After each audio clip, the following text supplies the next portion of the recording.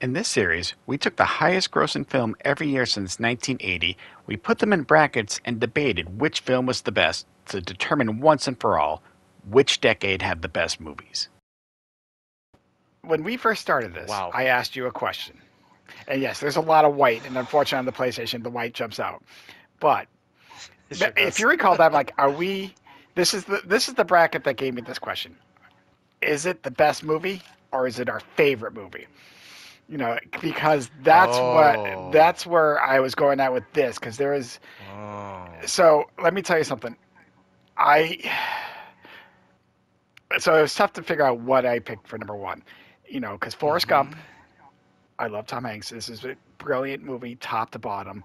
Um, Mm-hmm. Shrek 2, I enjoy so fucking much. It's so great. But at the end of the day, this podcast is about the best film, and I did Mm-hmm. put Forrest Gump number one. I Yeah. I had to, but I will say this: it was tough because I was deciding. Because again, kind of like Return of the King, if you watch Forrest Gump, you kind of have to be in the mood. Like it's the period piece and stuff like that. I It's might so be like, great. yeah, I'll turn it. Shrek 2. If that pops on, I think this is my most watched thing at Blockbuster. The music, everything was great, but I'll get into that in a second. But Forrest Shrek Gump, 2. God, yeah, it took the first one and did everything better.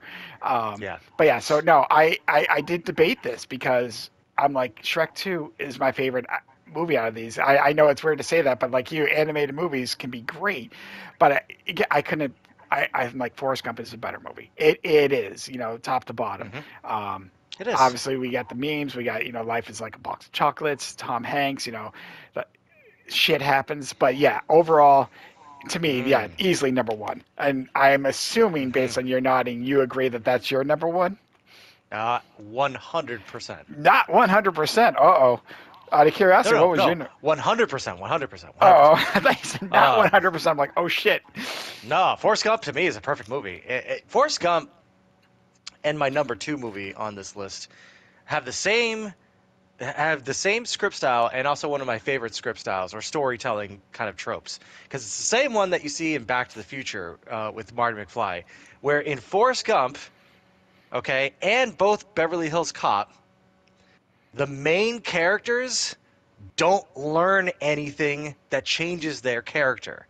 The world changes around that character, which means that the director is telling you that that is how you should be. Like when you're an audience member watching Forrest Gump or Beverly Hills Cop or even Back to the Future, which is not on this list, that is like the main character is not going through a story arc. They're going through a situation, but they, because of like just the way they are, they change their environment around them. And Forrest Gump, great example of that. Also directed by Robert Zemeckis as well, who directed Back to the Future. And Forrest Gump is just, you're right, it is a little bit long, so you do have to kind of be in the mood for it, and it's definitely very emotional. It's a drama, but it is a phenomenal movie, phenomenal performance, great script. It is, to me, the best movie out of all four of these, with number two being Beverly Hills Cop. So those two are my top two on this bracket. And I did enjoy Beverly Hills Cop. But like I said, I think for my number two, I kind of alluded to, it was definitely Shrek 2. Because the first Shrek was a great film. It was a great different telling It's a of a great film. Disney film. But no, but it was, you have all the, we talked about Disney and how they just Yes. dominated the 90s. But Shrek was something different than your typical Disney movie. Again, Mm-hmm. it had the music, Mike Myers, Eddie Murphy, great. But Shrek 2 took everything that worked in the first one, did it again at a higher level. It didn't downgrade at all. So to me, it is the perfect sequel. And again, I enjoy the music. I enjoy the story. He's again, I'm talking about a cartoon here. He's meeting the parents. Will they accept her as an ogre now? They figured it all. But yeah, I'm sorry. Shrek 2 is definitely my number two. Beverly Hills Cop Surprising. is number three.